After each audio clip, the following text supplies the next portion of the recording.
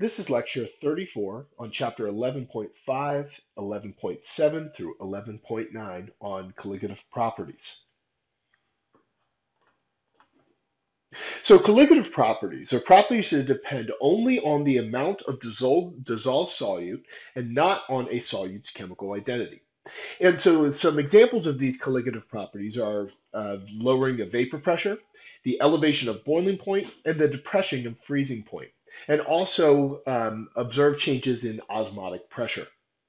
And so colligative properties we can use to describe the change in freezing point for melting ice on the roads. So we know that when you have winter weather that comes in, that the Public Works Department will drop salt on the roads in order to melt the salt and make it safe to drive. So why is it that putting down salt actually clears that ice? And so the answer behind that is because of this colligative property. So the process of dissolving that salt into that water ice will have the effect of depressing the freezing point, which will in turn convert the frozen solid ice, water ice, into liquid again, making the road safe to drive on. And so we know through experience that the more salt that you put down, the more it's going to depress that freezing temperature. The less salt you put down, the less it's going to be effective. Okay, so this lines up with our definition here of a colligative property being such that depends only on the amount of dissolved solute and not on the solute's chemical identity. And so here we're talking about dissolving a solute into a solvent. And so when we're talking about the amount of solute that's dissolved into a solvent, we have to consider the concentration. So we have several different units of concentration. The one unit of concentration is molarity, and that's given to us here by our capital M symbol. And so molarity is defined as moles of solute over the liters of solvent, or the liters of the solution entirely. We have the mole fraction, which is the total moles of the component over the total moles making up the solution. Okay, and so we saw mole fraction come in when we talked about our various components within a mixture of gases. But this mole fraction definition here goes to solutions and really any other sample that you're working with. We have mass percent, which is the mass of the component over the total mass of solution times 100. And then finally, molality, which is given to us by lowercase m, and that is the moles of solute over the mass of solvent in kilograms. Okay, so typically we see our aqueous solutions being referred to in terms of molarity. Okay, the moles of solute over liters of solution. But when we're dealing with colligative properties, and so many of those colligative properties that we introduced on the last slide have to deal with events that occur at varying different temperatures. Okay, whether you're talking about freezing points or boiling points or vapor pressures, these are all temperature dependent factors. And so, because of that, we need to incorporate a concentration unit that is in itself temperature independent, that is not affected by temperature. And so, molarity itself here, molarity with a capital M, is a temperature dependent term.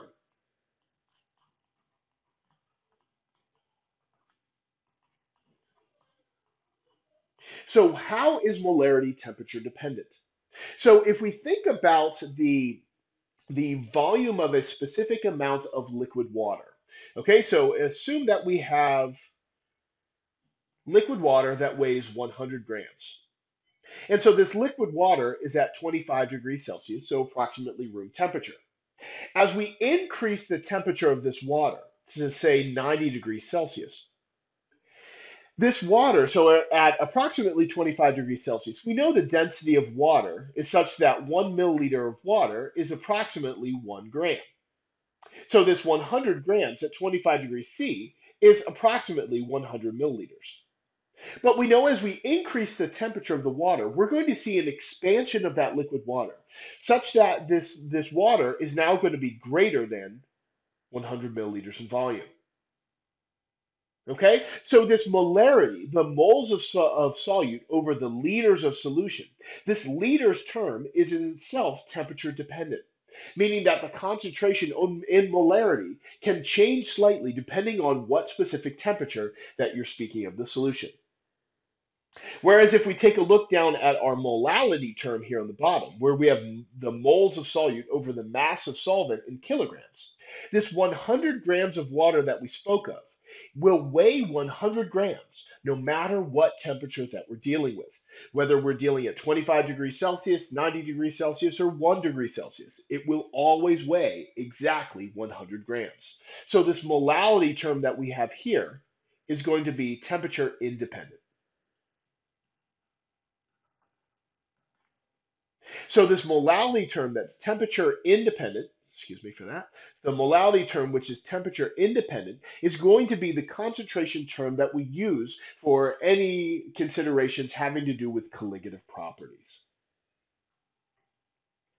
And so here's just a quick summation of all of our different types of concentration units here and some of the advantages and disadvantages of each type of unit, including whether they are temperature dependent or temperature independent. So when we're talking about colligative properties, one of the key concepts that we deal with is the changing in the boiling point or the freezing point. And so we have two different equations given to us here for delta temperature of boiling, so change in boiling temperature, or change in freezing temperature. We have one equation for non-electrolytes and another equation for electrolytes. Okay, and so let's take a look. So the change in either boiling temperature or freezing temperature is equal to a constant, so Kb or Kf. And so those constants are located down here in this table. So you have a Kb constant for changing in boiling point, or Kf constant, which is changing in freezing point for each individual solvent. Okay, so in most conditions here, we'll be dealing with water, but we can look up whatever sort of solvent that we're talking about. So we have a Kb term or a Kf term, which is a constant dependent on the solvent. We have our lowercase m, which is going to be our concentration in molality. So again, that's moles over kilograms of solvent, times the I, which is what's called the von Hoff factor. And so the von Hoff factor I is the moles of particles in solution over moles of solute dissolved. So again, we're talking about changing the boiling point or the freezing point of a solution. So say that we have a solution that has water as a solvent, and then we have a solid solute that's going to be added. Okay, so say that this is sodium chloride, or could be glucose, calcium chloride, could be anything. The solid is going to be added in. So we can say the moles of our solute and then being dissolved in our solvent. Okay, so let's talk about this von Hoff factor for a moment. So we know that colligative properties depend on the amount of sample that is dissolved, not on the identity of the sample. And this von Hoff factor is equal to the moles of particle in solution over moles of solute dissolved. So let's see what that actually means. So let's consider dissolving a few different materials in water. So if we first dissolve sodium chloride solid in water, we know that since sodium chloride is a strong electrolyte, it's going to break up totally in solution to Na plus aqueous plus Cl minus aqueous. So if we put in 1 mole of that solid sodium chloride, we know it's going to break up into equal parts, whereas we have 1 mole of Na plus and 1 mole of Cl minus. So if we take a look at the total number of particles that are in solution, we now have 2 moles total of particles that are in solution. And so our definition of particles for colligative properties is anything, any material that's in solution. So we're talking atoms, ions, molecules, large molecules, small molecules, any sort of material that is dissolved in your solvent is considered a particle. Even though these ions are quite small, we're dealing with 2 moles total of particles. So if we calculate our von Hoff factor, which again is going to be our number of moles of particles in solution, so in this case, we'll have 2 moles of our particles in solution over the number of moles of our solute that we put in, which is 1 mole, we can see our von Hoff factor here is equal to 2, for sodium chloride. So now let's consider if we put in calcium chloride. So calcium chloride, solid, is also a strong electrolyte. So we know that that's going to break into calcium 2 plus aqueous plus 2 Cl minus aqueous. So if we put in 1 mole of calcium chloride, we're going to get 1 mole of calcium 2 plus and 2 moles of chloride ions. So therefore, if we take a look at the total moles of particles, we have 3 total moles of particles in solution. So therefore, our von Hoff factor is going to be 3 moles over 1 mole, 3 moles of particles over 1 more mole of our solute that we put in. So our von Hoff factor is equal to 3. Whereas if we take a look at a non-electrolyte, for example, glucose, solid, when we put glucose in solution, it doesn't break up into any smaller parts. It doesn't break up into any additional particles. So solid glucose turns into aqueous glucose. So if we had 1 mole of glucose we put in, we only have 1 mole of glucose total in solution. So our von Hoff factor, I, is 1 mole of particles over 1 mole of solute. Von Hoff factor is equal to 1. Okay, so if we think about our boiling or freezing point elevation, where we have our delta T, say for boiling, is equal to our constant Kb times our molality lowercase m times our von Hoff factor I, okay? Or if we're talking about the change in our temperature for freezing point, equal to negative our Kf constant for freezing times our molality times our concentration I. If we take a look at these, we can identify which one of these materials is going to change the temperature or freezing point the largest. So we know that this K term here, whether it's Kb or Kf, is a constant that is determined by the specific solvent that we're using. The M is our molality, which is our concentration, says how much of that material that we're dissolving, and I is our von Hoff factor. So we can see a direct relationship between the magnitude of our von Hoff factor and the amount that's going to change either the boiling or the freezing temperature. So the higher the von Hoff factor, the higher or the larger the magnitude of the change of either the temperature of boiling or the temperature of freezing. So we would see that calcium chloride would produce the largest change in either temperature, freezing or boiling point. We would see that glucose with a von Hoff factor of 1 would be the lowest magnitude of change. And sodium chloride is going to be towards the middle. And the reason for that is simply because of the magnitude of their specific von Hoff factor. Okay?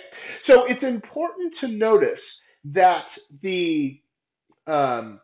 it's important to note here that this von Hoff factor, so we know the idea of a strong electrolyte totally dissociates in solution. So therefore, our von Hoff factor would be equal to the number of particles that it breaks up into in the solution. Okay, so we can see sodium chloride breaks up into 2 particles, von Hoff factor is 2. Calcium chloride breaks up into 3 particles, so you have von Hoff factor of 3. But in reality, the von Hoff factor isn't always, the dissociation isn't always complete. So therefore, the von Hoff factor sometimes, instead of being 2, in reality, this von Hoff factor might be equal to, say, 1.9. Or this von Hoff factor, instead of 3, might be equal to, say, 2.8. Okay? So in reality, the von Hoff factor isn't as cut and dry, but the same sort of ideas of how it relates to the equation exists.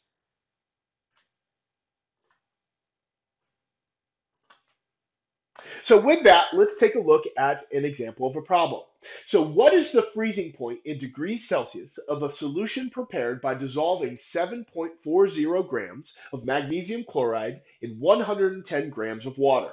The von Hoff factor for magnesium chloride is equal to 2.7. So pause the video and work through this for a moment on your own.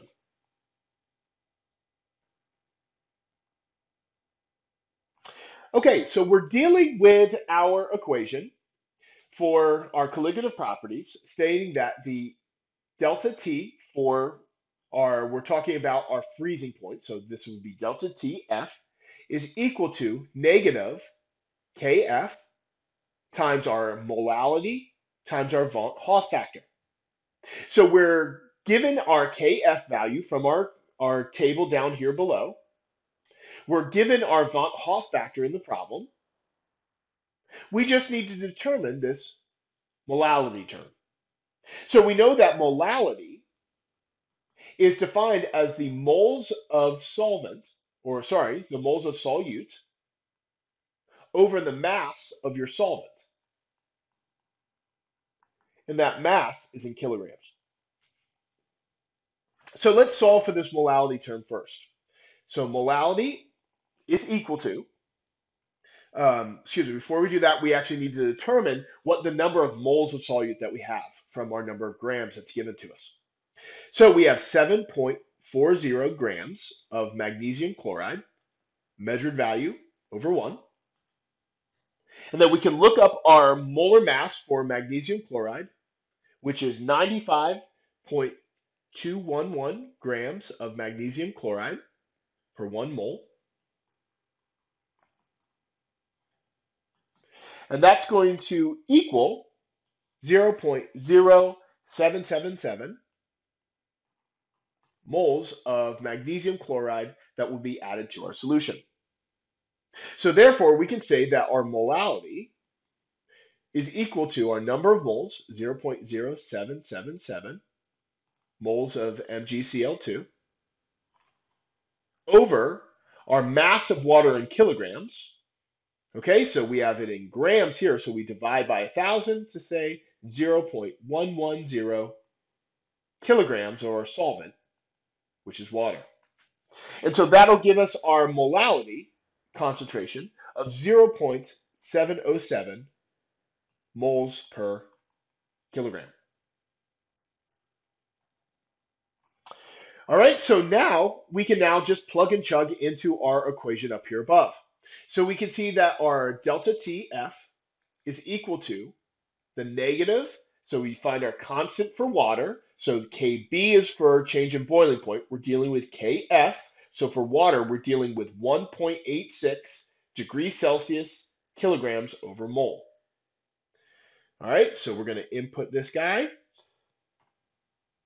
1.86 degrees Celsius times kilogram over mole times our molality, 0.707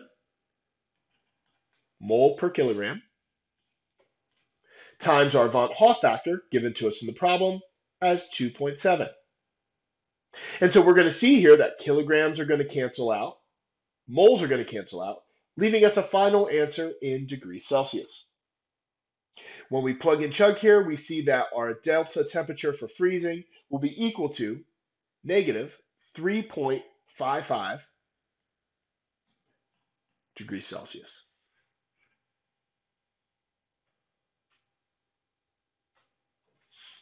Okay. So given the fact that colligative properties change the freezing point and boiling point of a material, this means that there should be an updated phase diagram associated with the addition of a solute into a solvent to make a solution. So if we take a look at an initial phase diagram here for a material, and so the blue and red lines here talk about the phase diagram for the solvent alone. After we dissolve a solute into it to make a solution, we know that we have elevated our boiling point and we have lowered our freezing point. So therefore, the green lines here represent the changes in the phase diagram associated with the formation of a solution. So you're going to see that our interface between liquid and gas is going to be moved to the bottom right, and our interface between liquid and solid is going to be moved to the left. So, given that knowledge, I ask you the question. The diagram presented in the image shows a close-up view of part of the vapor pressure curve for a pure solvent in a solution of a non-volatile solute. Which curve represents the pure solvent and which represents the solution? So take a moment.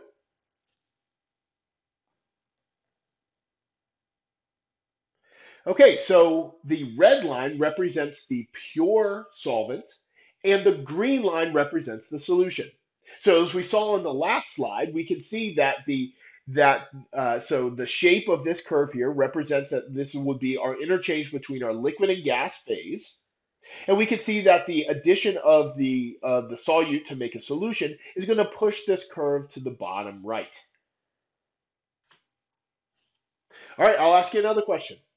To the right are vapor pressure curves or are the vapor pressure versus temperature plots for a pure solvent, as well as some solvent containing 1 mole of sodium chloride or 1 mole of magnesium chloride.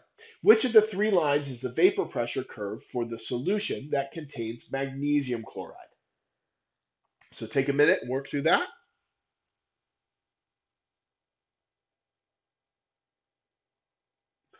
Okay, so here we're going to take a look at these three different curves. So we know that the addition of so again, this is going to be our interface going between our liquid and gas phase just by the shape of these curves.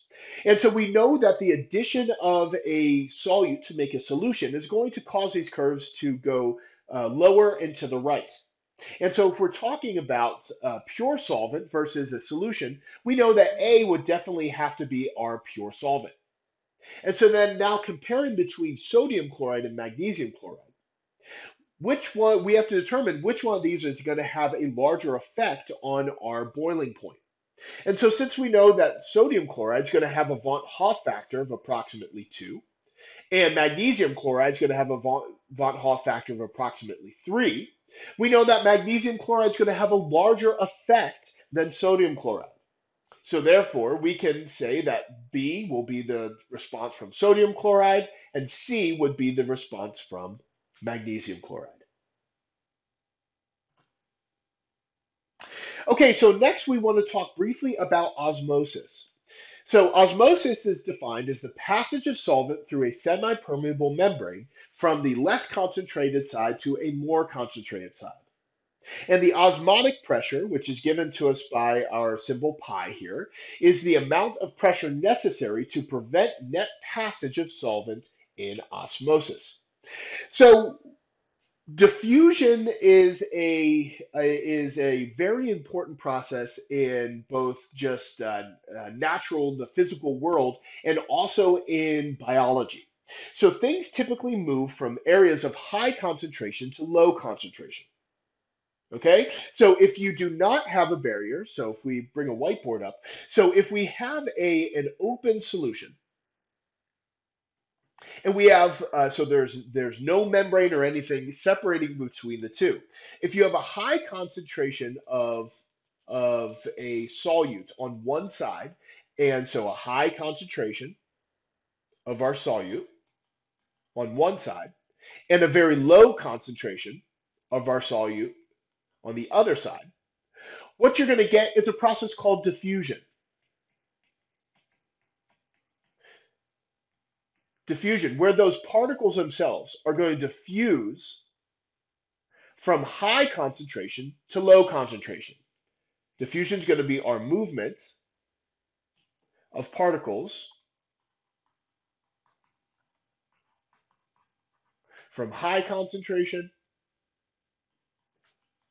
to low concentration. Okay, and so this is due to a process called flux. Okay, and so the flux, the equation and everything for flux and Fick's laws are beyond the scope of this class, but diffusion is basically the movement of particles from high to low concentration.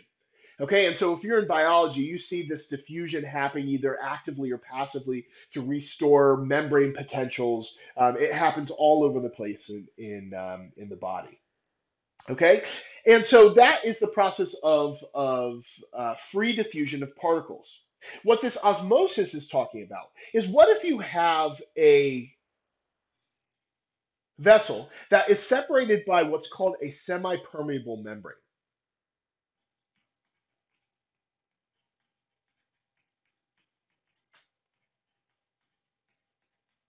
So what a semi-permeable membrane is, this is a material that allows solvent to move back and forth, but it does not allow solute to move. So what you're going to see is if you have a very high concentration of solute on one side of a semi-permeable membrane, so you have a high concentration of solute,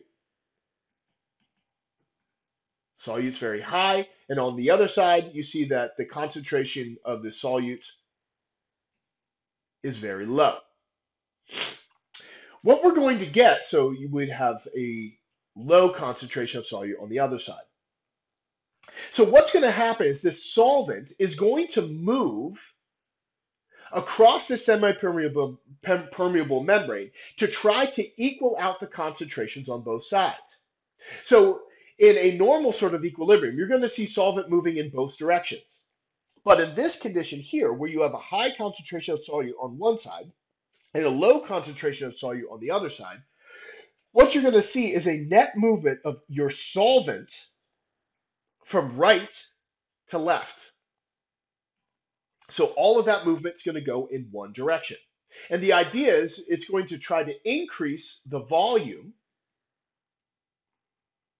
on the side with the high concentration of solute, with the idea that we know that concentration is equal to moles over liter.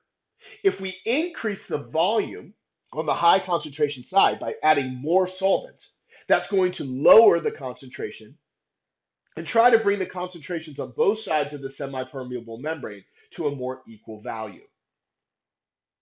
And so the process of osmosis is talking about that movement of the solvent through that semi-permeable membrane from the less concentrated side to the more concentrated side to try to equalize that pressure difference associated by the different concentrations. And so that osmotic pressure, which is the force which pushes that solvent across the semi-permeable membrane, is equal to our I, which is our von Hoff factor, our M, which is our molar concentration in molarity, our R, which is the ideal gas constant, times T, which is temperature in Kelvin.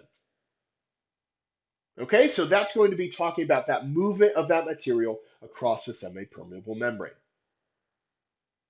And so we see this, as I mentioned previously, this diffusion and osmosis, the idea of moving from high pressure to low pressure and trying to equalize concentrations are observed all the time in biological systems. So what we're showing here are red blood cells. So in photograph A, this is an image of healthy red blood cells.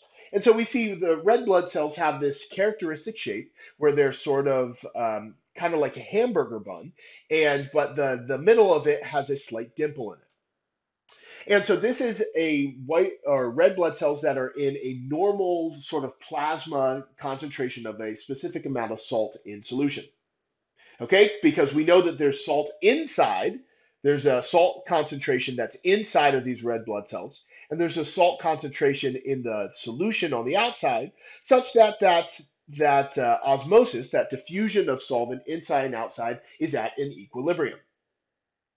Okay, so this is a red blood cells in a buffer that mimics blood plasma. What this image here shows is red blood cells in pure water. Okay, so there is no external salt in this buffer. So what happens here, since there's a high concentration of salt and solute on the inside, sorry for writing red on red here, a high concentration of salt on the inside of this red blood cell and a low concentration of salt on the outside, what we're going to get is a diffusion of water across the membrane of this red blood cell to the inside. And so the idea is we have a concentration which is going to be equal to our moles over liters. By having water go to the inside of these red blood cells, you're increasing the volume of water to try to lower the concentration on the inside of the red blood cell. And what this has the effect is it blows up the red blood cell like a balloon. And eventually it blows up so big that red blood cell can pop. So that's why if you put blood in a pure water solution, you'll see eventually all of the red blood cells will totally puff up, pop, and then you won't have any more healthy blood cells to observe. And this is just the movement of water through osmotic pressure. Another example of osmotic pressure is the process of desalination by reverse osmosis. So, desalination is the process of removing salt from salt water. And so, this is a method for purifying um, salt water from oceans and from seas into water that can theoretically be used for drinking. And so, if you pump seawater in, separated by a semi-permeable osmotic membrane, you have a very high concentration of your salt on the one side, and you have a low concentration or a zero concentration pure water on the other side. So the osmotic pressure is going to want to push that pure water from the low concentration side to the high concentration side. And so there is an osmotic pressure that is pushing that water from one side to the other.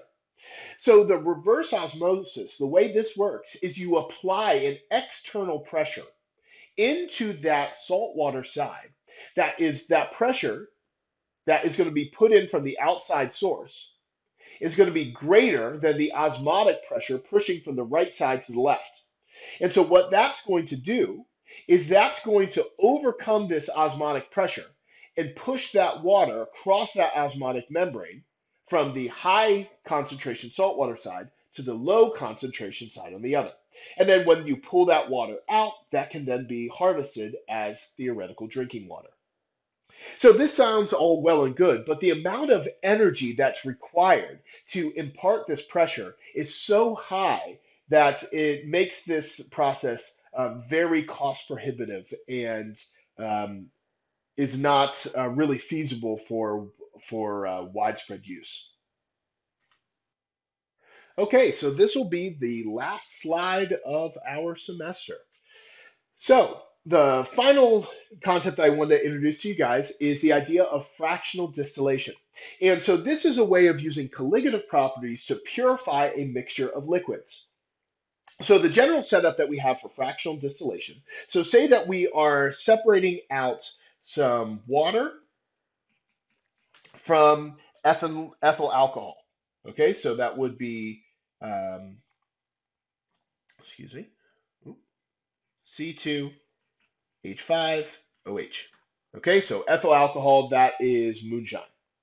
Okay, so if you have a mixture of water and alcohol, and say you start off with a 50-50 mixture between the two, okay, so equal composition of both. You're going to want to separate that out to separate the alcohol from the water. And so the presence of that alcohol into the water is going to change the boiling points of both of those materials. Okay, due to our colligative property, we know that our change in temperature for boiling is equal to Kb times the molality times our von Hoff factor. And so what you're going to do is you're going to boil this mixture between the two. And so each of these individual components, the water and the ethanol, have slightly different boiling points from each other. Okay, where water has a higher boiling point and ethyl alcohol has a slightly lower boiling point.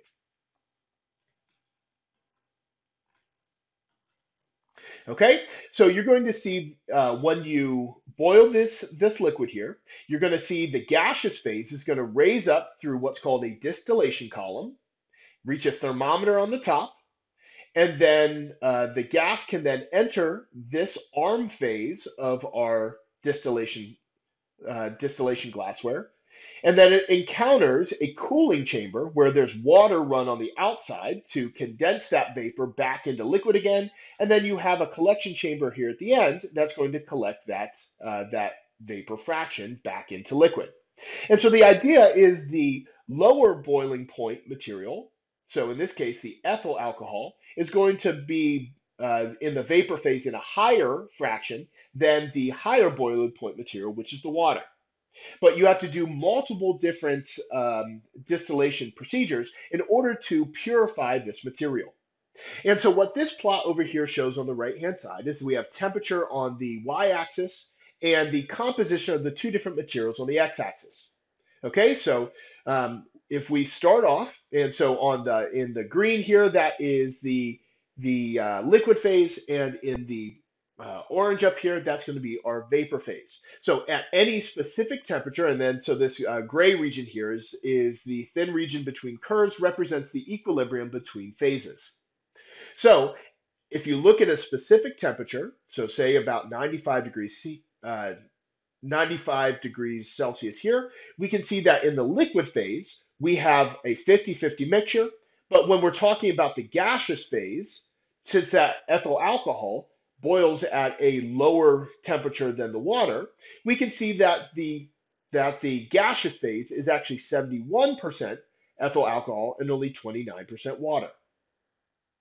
Okay, so the first distillation. So a lot of times, if you see advertisements for vodkas or for other alcohols that you drink, they talk about triple distilled. Okay, so this is a triple distilled process. So the first distillation, if you take a 50-50 mixture, you're going to heat it up until you start to collect a fraction. And so that gaseous phase that you're going to end up collecting in the fraction will now be 71-29 composition. So you've started to eliminate some of that water impurity. Then when you heat the next one, you need to require less heat now to collect your fraction. And then so at say that looks like around what 87 degrees, your vapor phase that you're going to collect in your receiver now is going to be 8614. And then the third time you would distill that solution, it would get to 94.6. Okay, so the more times that you distill your mixture, the more pure your fraction is going to end up becoming. And so this is due to the change in boiling points associated with having impurities in the solution. All right, that's it for the class. Congratulations, and we'll see you around.